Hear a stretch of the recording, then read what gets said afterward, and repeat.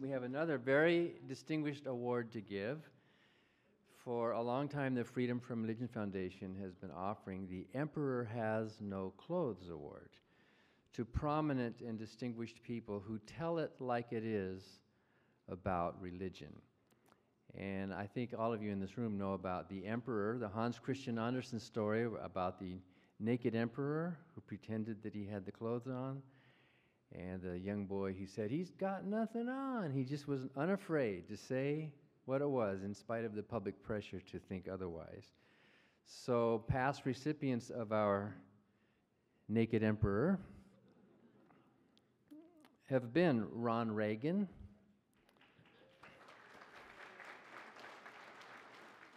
Ursula K. Le Guin,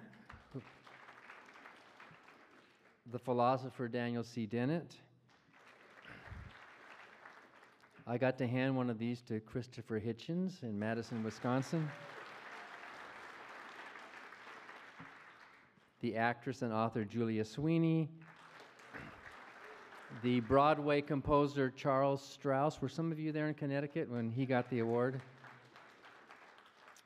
And Richard Dawkins received it. And many other prominent people. Today, we're very honored to be able to present this award to an internationally known paleoanthropologist. He's a distinguished professor of anthropology whose reputation is based on his actual archaeological work in the field. He's worked in Ethiopia, he's worked in Yemen, in Saudi Arabia, in Egypt, in Jordan for the past 40 years. He's conducted field and laboratory research in paleoanthropology. You might know Donald C. Johanson as the discoverer of the fossil Lucy.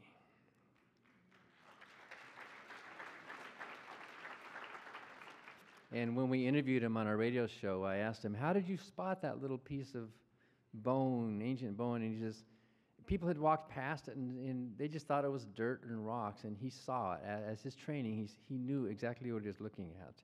She's a female hominid, australopithecine, discovered in Ethiopia in 1974, so 40 years ago. The specimen that he discovered is dated to 3.2 million years ago, the first known member of A. afarensis from the Afar area of Ethiopia, thought to be one of the direct ancestors of modern humans. And I have to say, 5 years ago, I had what was very close, or maybe parallels, a religious experience when I was in Times Square at the Discovery Center, where Lucy is on display. Have any of you seen it there in that area? You can actually go up and see that exact fossil, that exact skeleton that's there. And I went into the room and there were people, but for about 30 or 40 seconds, I was the only person in that room looking at what I thought was my great-great-great-great-grandma. And I got goosebumps, I have to tell you. It was like this feeling of, wow, the continuity and the feeling of how we evolved and where we came from. And Donald C. Johanson is the person who first discovered that. You might not know, he's the only child of Swedish immigrants. His father died when he was 2, and his mother, who raised him, was a house cleaner. He got his undergrad degree in '66 and his PhD in 1974. So that was a big year for Donald Johanson, 1974. He's now the founding director of the Institute of Human Origins, which is a human evolution think tank at Arizona State University. We've been inviting him for many years to a convention to speak, but it's always coincided with some dig that he was going on somewhere, and he couldn't make it. But this year we're fortunate. He's got a dig coming up in Mexico, but he was able to squeeze us in before going on that dig. We have a couple of his books here, including a limited number of that beautiful book called Lucy's Legacy, and then we have Lucy's Legacy, The Quest for Human Origins, specially priced for convention goers. And Don will sign copies of it afterwards. He is an ardent freethinker and non-believer, and we're excited that we're going to be featuring Donald C. Johanson in an upcoming educational ad for the Freedom from Religion Foundation that's going to appear in Scientific American, so watch for that, featuring his face and a free-thinking quote. So Donald C. Johanson, where are you?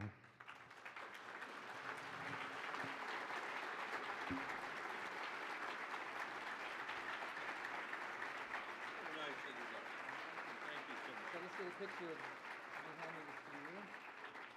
Sure.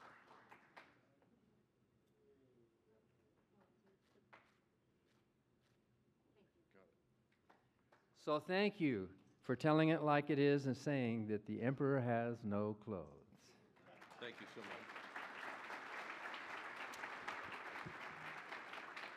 Wow, we're really here. Thank you so much. You know, I haven't read the fine print, but what a wonderful introduction. My gosh, I was sitting there thinking, who's he talking about? You know, often I go into a sellout crowd and they all think that Don Johnson is coming to speak. They don't read very well. But I was thinking, I haven't read the fine print on what it means to agree with and accept this. So I thought I would bring it up at the beginning and say, now, if I have a born-again experience, do I magically see clothes on this sculpture?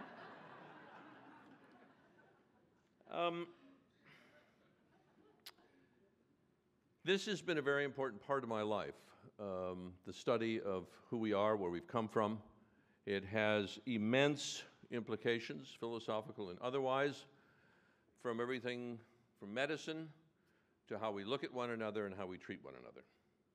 And I truly believe that by understanding the deep roots of humanity, the very simple fact that we now know is based on an out-of-Africa experience where, of course, nothing happens. I mean, what happens in Africa, right? Well, everything. For so many years, beginning in 1856 with the discovery of the Neanderthal skull in Germany, all these white European males got together and figured out that Europe was the finishing school for humanity. Well, that's all, as we say, ancient history. And a guiding principle for me throughout my career has not necessarily been discovery-driven to find a specimen, although I did on the 24th of November 40 years ago. Someone asked me, what's the big difference between you and Lucy? I said, well, when I look at Lucy, she doesn't look a day older. But it wasn't necessarily that I was hoping to make this colossal discovery of a creature that has become pretty much an icon in terms of paleontology or paleoanthropology, but it was to understand our place in nature. The book that launched my intrigue about where we've come from was a book entitled Man's Place in Nature by Thomas Henry Huxley, who was a tea-drinking buddy of Charles Darwin. And they sat and noodled on the question of human evolution. I can see them in Darwin's garden in Kent. I hope some of you have been there. I've been there a couple of occasions to visit where Darwin lived and walked. And how they discussed how they were going to bring this shocker to the Victorian world of Great Britain, that we actually descended from the apes. And Darwin, as you well know, was very reluctant to do that because he didn't want to upset the household, Emma, who was very religious, his wife, and he only said that light would be thrown on the origin of man until 1871 in his Descent of Man, when he articulated a number of scenarios for that.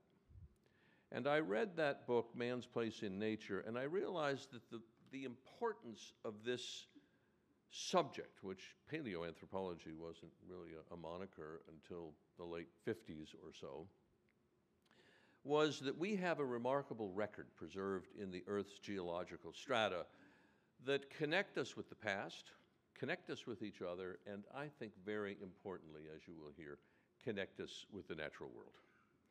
We know, every single one of us in this room, who the creator was. And that creator was, of course, Mother Nature. And I will have much more to say about that as we get into this discussion this evening. But someone said, what was the most surprising thing about discovering Lucy? I said, well, nobody even knew she was missing. But I've been asked to comment on why I'm an atheist. And I've always been an atheist. I didn't have to be converted to atheism. I went to church when I was about 12 years old. I remember it distinctly in Hartford, Connecticut, and some friends had convinced me, they were Scandinavians too, and they said you should come to the Swedish Lutheran Church here on Sunday and see what they're talking about. So I got up unusually early, disturbing my mother, who said, "Where are you going?" Oh, she'd say, "Where are you going?" And I said, "You know, I'm going to church." She said, "What are you doing that for?" So I said, "Well," so I went to church and I came home. She said, "Did they ask you for money?" I said, "Yeah, they did." And she said, this little housekeeper, uneducated from Sweden, who immigrated when she was 16 years old, deciding that the New World was the place where everything was happening, she says, "The first thing they'll do is control you, then they will instill fear in you, and then they will take your money." And so at about 11 or 12, I went to see my mentor, who was a German anthropologist, big surprise, who I had met one day. And he gave me a short course in comparative religions and how every society has, does, and will have some sort of creation myth. And of course, I thought lots of them were much more intriguing than a virgin birth or Noah's Ark. How would you like to have the job cleaning the poop up on that? Or original sin. And one of the things, oh, by the way, I forgot to point out, where is that clicker for changing the slides? Do you know where it is? I had it. You had it? Oh, my Zeus, where is it? There it is. Thank you. I've just put up a picture here of a familiar place, probably to many of you, the Earth. Hashtag for tonight is Lucy40, for those of you who want to make comments. I was at the National Science Writers Conference last Sunday, and there was quite a bit of traffic. And you can reach me at Don Johanson or the Institute of Human Origins that I founded and where I work in Arizona at at Human Origins ASU. So, the thing that alarmed me most about Noah's Ark was, you know, if this creator and Noah were supposed to be such wonderful people, why did they leave the dinosaurs behind? I thought dinosaurs were really cool as a kid. And finally, I did see a plausible explanation. Oh. So you see the ark sailing. Oh, crap, that was today?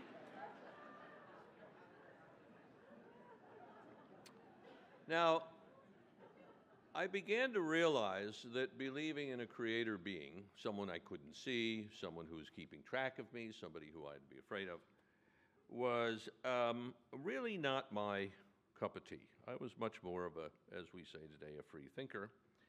And as I went through high school, I had a very adequate education in a public high school, which we should all bring back.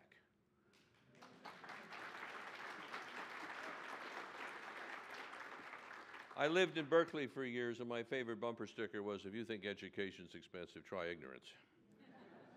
And during my education, I began to really understand that if I were to believe in this mythical creator, and you know, we only had one choice, right? I mean, since the downsizing, if you lived in Greece, I mean, we had a whole bunch of gods we could pray to. But now, with cutbacks and so on, we're down to one, that I would have to, unfortunately, totally reject my objectivity and logic and leap into total fantasy. And I just couldn't see the benefit of that. Now, why, as we all know, I mean, if someone in the church doesn't know, he says, "Therefore God." If I say, "I don't know," let's find out. Science is such a rewarding, creative, and charming way of looking at the universe. So why do people so resist evolution, the grand unifying theory of biology? Think about this. Bring this up at the next astrophysics talk you go to. when they explain the origins of the cosmos and the string theory and particles that go faster than the speed of light so that they're younger when they extinguish than when they were born, you know. And you go home and you think it's all very logical, and you come and says, well, what was it talk about? And you go, well, I just know exactly. They're trying to figure out the grand unifying theory of the universe, right? It's a pretty big question. A retiring Englishman who went off on a 5-year boat cruise once figured out the grand unifying theory of biology. That shows the robustness of the theory of evolution. The same tenets that Darwin suggested and proffered in the middle 1800s are still the core theory of biology. Sure, if he were sitting in the back of the room, I don't think he is, but you know, sometimes people think they can talk to people. Penn and Teller are great. They're like, why can't you talk to dead people? Because they're dead, you know? But at any rate, if Darwin were sitting back there and I mentioned DNA, he wouldn't have a clue. He didn't know how things were inherited. He observed and interpreted and understood how important that elusive thing natural selection is, but how powerfully explanative it is. And I think that people just don't think. And part of that has to do, and I don't want to be too anti-clerical, anti-church. I respect people's beliefs. I don't try to destruct them. I understand that if you are born in X culture, you believe in X God, and if you were in Z culture, you believe in B God, and so on. And it's really a product of how you're brought up. But we see too much in the United States. As I've always said, and before I even knew that there was this foundation, I used to talk about how there was freedom of religion, but not from religion in this country. And it starts often very close to home. Darwin, if he were alive today, would probably be very happy with this poster. I want you to support science and reason. So get God's name off the money that we all worship and get in science we trust. I don't think we'll do that, but we do need to get that name off of our money. There is no question. And it does this anti-science aspect of religion is what bothers me, I think, most intensely. And it's personified in this cartoon. Welcome to church. You won't be needing this in here.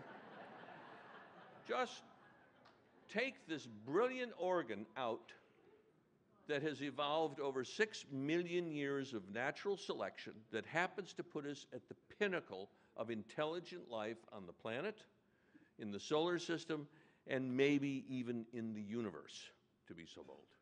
And just take that out and don't use it. The one thing that we can use to solve any and every problem and dilemma facing humankind. I think we have been given the wrong name by another Swede, Linnaeus, who calls us Homo sapiens, meaning wise man. You read the same newspapers I do. People shooting people on high school campuses, et cetera, et cetera, et cetera, going after people with axes in New York. I mean, we are wise men. We are still a work in progress, a long way from where we should be to call ourselves human. But I think a more appropriate name for us would be Homo egocentricus. Who do you think about most of the time? Come on, admit it, even as an atheist. Yourselves. We think about ourselves. We think about our parents, our grandparents, our children, our grandchildren, maybe 5 generations at a time. But the Earth is billions of years old. Life is 3.5 billion years old on this planet. If you, maybe somebody like, you know, Steve Jobs with billions of dollars could conceive of what billions are by laying out dollar bills or something. It's a big number.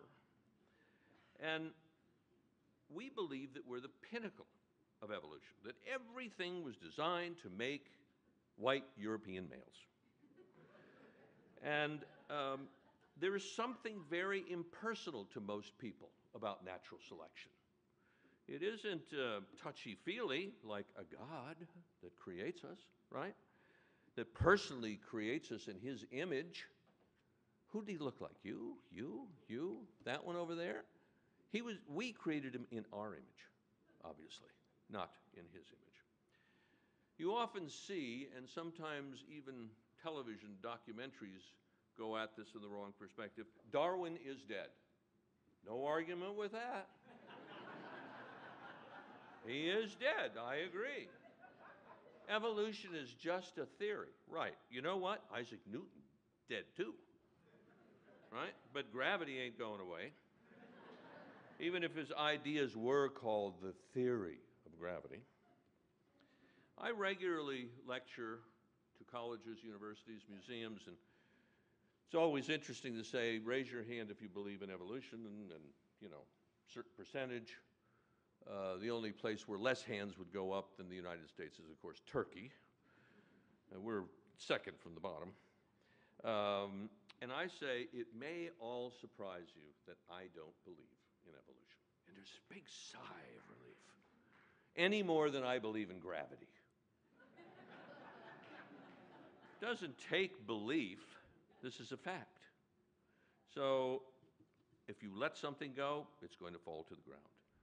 And in biology, going back to Darwin, I think as Johanson said, the great geneticist, I think I'm supposed to have a blank here, yes, so you'd have to stare at that. In biology, nothing makes sense except in the light of evolution. Evolution is a fact. It's not good. It's not bad. It has no moral compass. It doesn't, just like gravity, it doesn't care if your grandmother's favorite Dresden china falls to the floor in the middle of an earthquake, which we could have any minute here. Evolution doesn't care if tens of thousands of people die of Ebola. Ebola doesn't kill you because you're a bad person or a homosexual or some other deviant. It kills you very simply because you don't have a resistance to Ebola. Oh, I see. And your body, those who lived through Ebola, who had no medical care, probably have the resistance to Ebola. I've not heard anybody say, like with sickle cell anemia and malaria, let's go find out why those people didn't die. From my perspective, I think that a scientific strategy, especially a biological one, with a full understanding of natural selection, gene recombination, mutation, etc., and a more aggressive approach to Ebola would have gone much further than we have come thus far. But the West, who had the ability to do that, was fiddling away while Ebola was burning its path through Western Africa, decimating people and setting its sights on places like Europe and North America. Human beings care. That's what's one of the marvelous, exciting things about us. Of course, that's why I love dogs. There was a wonderful dog back there. They care too. But we care because of our family values, because of our moral compass, because we are human beings, and because we are alive. And we so often forget what that means. Richard Dawkins, my distinguished friend, who also has one of these pot-bellied naked guys in his house, says, essentially, we are the lucky ones because we're going to die. And why are we going to die? Because we were born. Because if there were two genes difference, you would not be you. You would be someone else. We need to cherish that. And we have to understand that this is an exciting opportunity to be alive and not sit around and worry about some omnipotent being keeping score to decide whether we're going to end up in eternal ecstasy or unending damnation. You know, as I say, how could he have time to keep score on each one of us? He's so damn busy helping people sink 6-foot putts in Arizona and get extra points at football games. He doesn't have time to keep track of us. So the problem is that people's prayers don't get answered. Why? Well, here it was in the New Yorker. God finds all the prayers of mankind in his spam folder. So we now have an explanation. One of the things about natural selection, which we all grow up learning, is the survival of the fittest, which I was taught by my mentor at age 13 was really the elimination of the unfit. And if you look at it and think about it, that's a better way to look at it. But the problem with natural selection is that you can't weigh it, you can't see it, you can't buy it from Edmunds Scientific. It doesn't come in the color blue or in G flat major. It's where is it? But it is here. And it is that fact that one cannot see it, we can only see the results of it, that I think make people so reluctant. They have to see a guiding hand or a guiding force that they can imagine or pray to. Now, atheists, as I guess there are a few in this room, get a pretty bad rap very often. Religious people accuse us of lacking morals, having no family values. Well, unless I'm reading the wrong newspapers, I don't recall any atheists out there beheading people, stoning women to death, or burning people at the stake.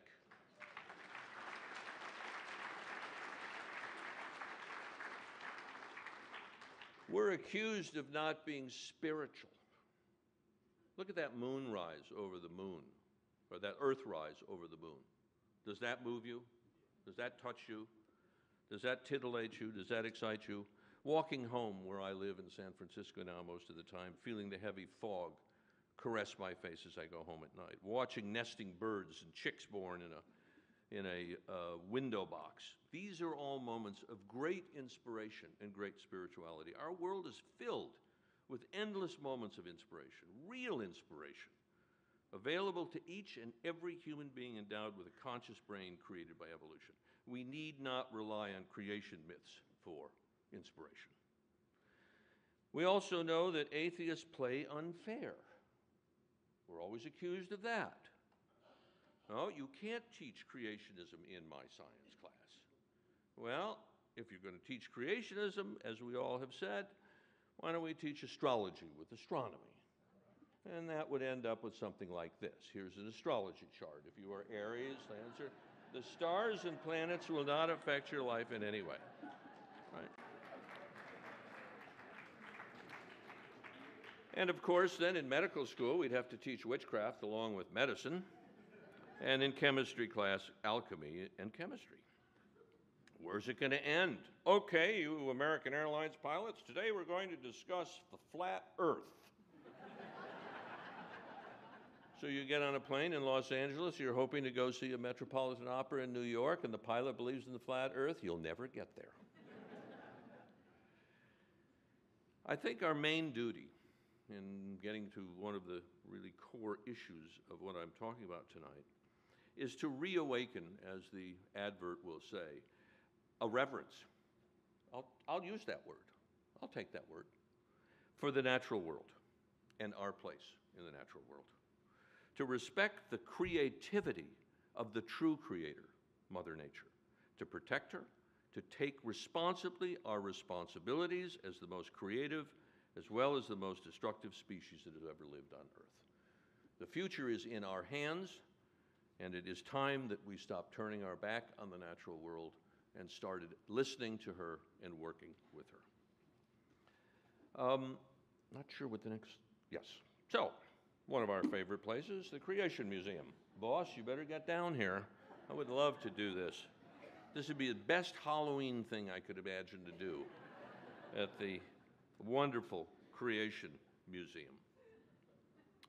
And we're going to move into just a few illustrations of Lucy. I was asked to, but of course you go there. Where else can you witness the science of cavemen cavorting with their favorite pet dinosaur, Skippy, 5,000 years ago?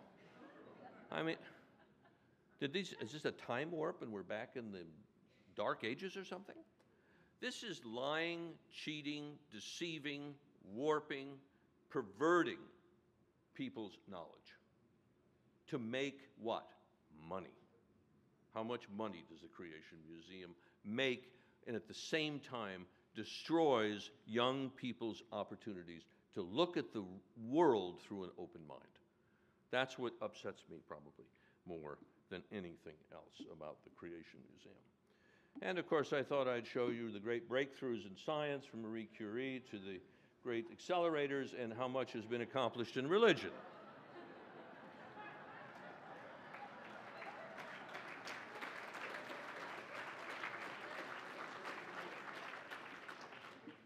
Well, part of my mission in life has been to educate people about the fossil evidence for human evolution.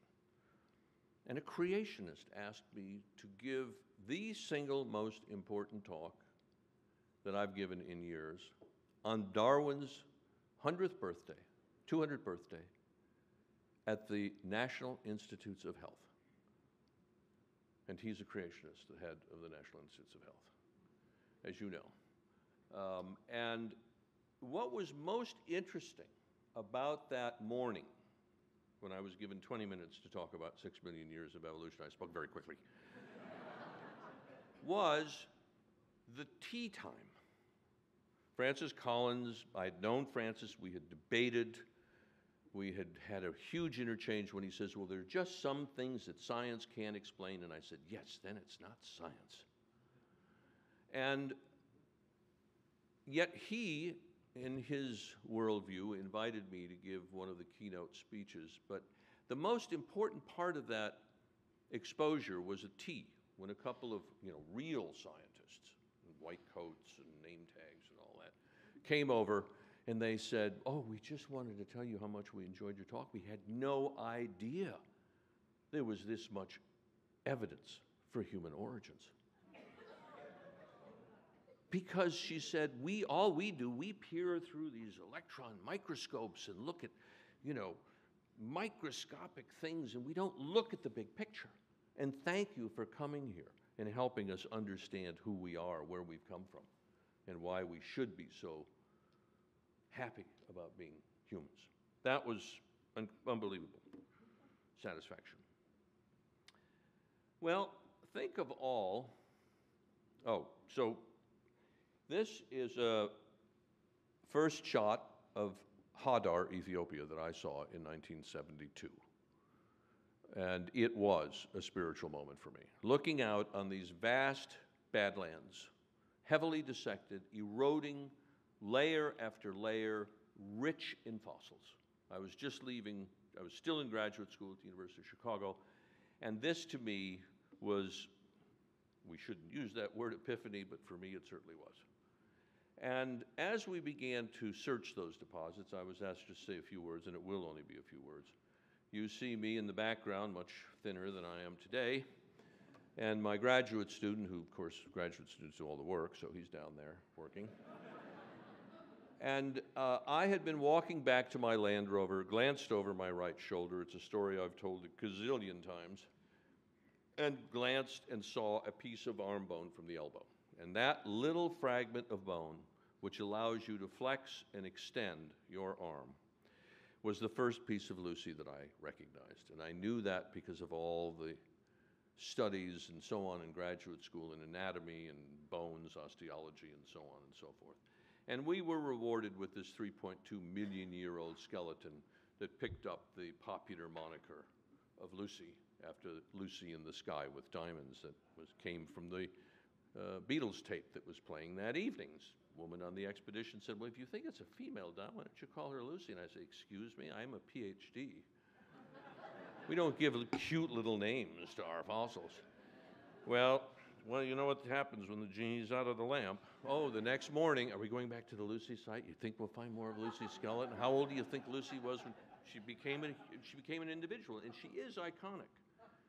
Everybody, a lot of people think she's the dinosaur at Chicago, which is Sue, but Lucy is really the poster child for paleoanthropology and human origins. When you read about new discoveries, they're either older than Lucy or younger than Lucy or more complete than Lucy or not as primitive as Lucy or whatever.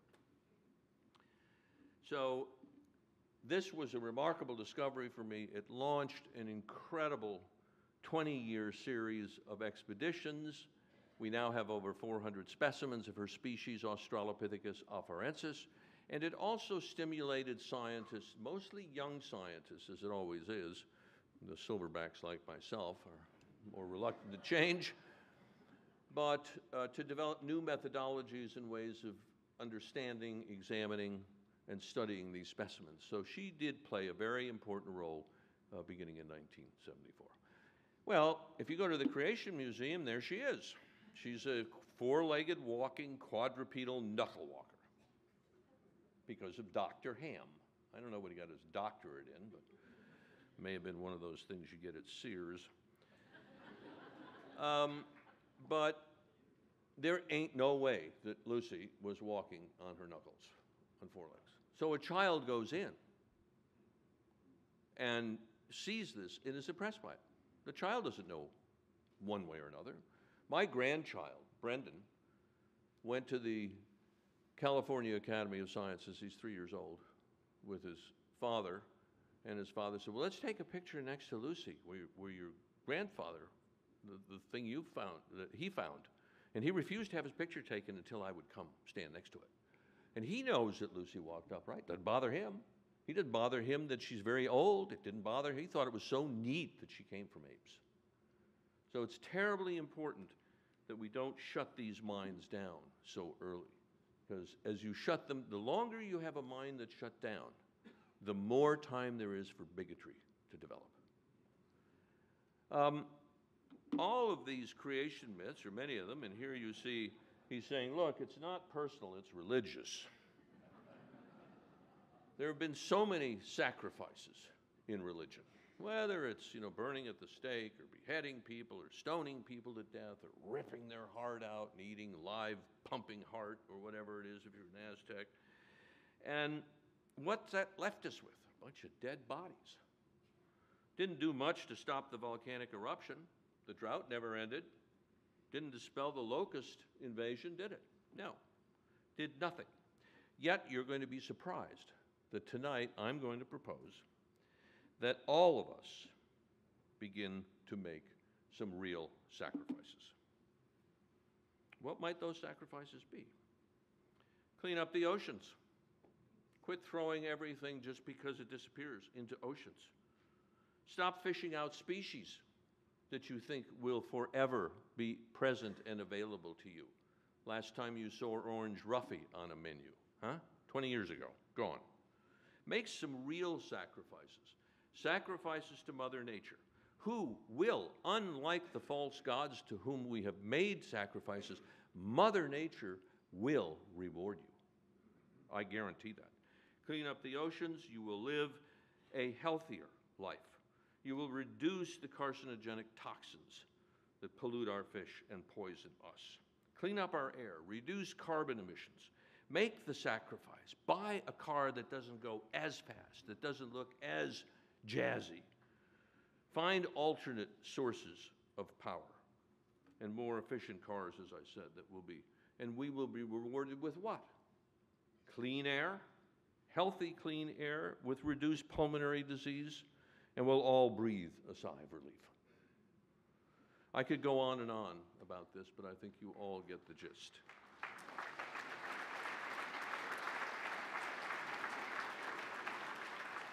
We live in a beautiful world. Here I was at Bryce Canyon not long ago and made this photograph. Stunning to be out with nature. We're the fortunate ones, as I said, each and every human being, because we were born. And it's our duty, our primary duty on this planet, to be the guardians of the future of this planet for our children, our grandchildren, and many generations beyond that. We need to stop being Homo egocentricus and start to become a more deeply contemplative species that makes decisions intelligently, not out of fear, not out of self-interest, not out of how much money we're going to make, but decisions that will help us regain the balance between ourselves and our Creator, Mother Nature. And it's time, really, that as we look back on 4 million years of evolution, 3 million years of evolution with Lucy, she is a link, right? She wasn't the missing link. She's a link who reminds us of our link to the natural world. She didn't know where she was going. We don't know where we're going. She didn't know that her descendants would end up as Homo sapiens. But it's an interesting perspective to know that we are united by our past, that we have this commonality of beginning, and that we undoubtedly will have a common future, and I think in many ways a common destiny globally. And as I said, it is time for us to make these decisions responsibly so that we will look back, so that our descendants, people we leave, or the people who are born from us, will look back on their responsible ancestors and who stopped acting only with a very short time perspective. And the most important thing from here on forth is to stop acting as if there's someplace else for us to move to. We are destined to be on this, as my late friend Carl Sagan said, on this pale blue dot. And let's take those responsibilities seriously. Thank you very much.